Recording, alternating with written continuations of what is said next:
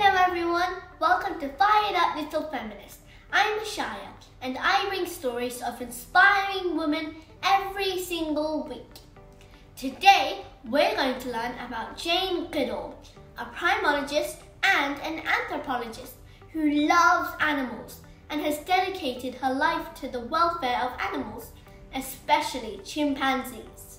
Jane's love for the animal started when she was just 6 years old, when her dad bought her a stuffed chimpanzee instead of a teddy bear. Little did he know that Jane would spend 60 years studying the life of chimpanzees. She made some remarkable discoveries about the animal. They were intelligent, they were capable of making tools, and that they have highly complex social behaviors.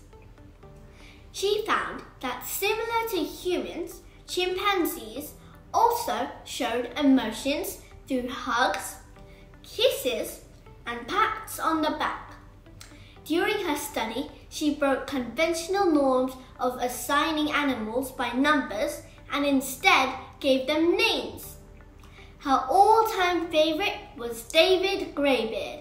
Jane has written a number of books and has given talks and lectures across various platforms and universities over the years.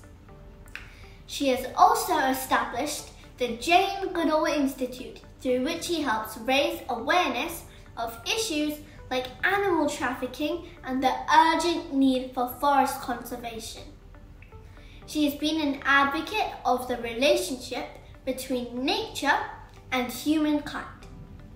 As the UN messenger of peace, Jane has been able to spread her message far and wide.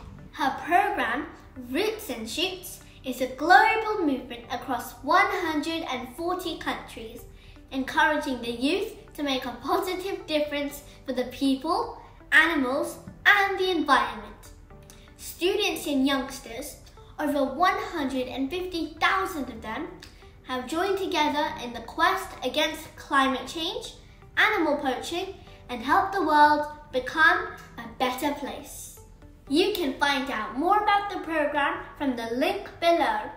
Hope you enjoyed learning about Jane as much as I did. Keep tuning in to Fired Up Little Feminist for more inspiring stories of powerful women from around the world.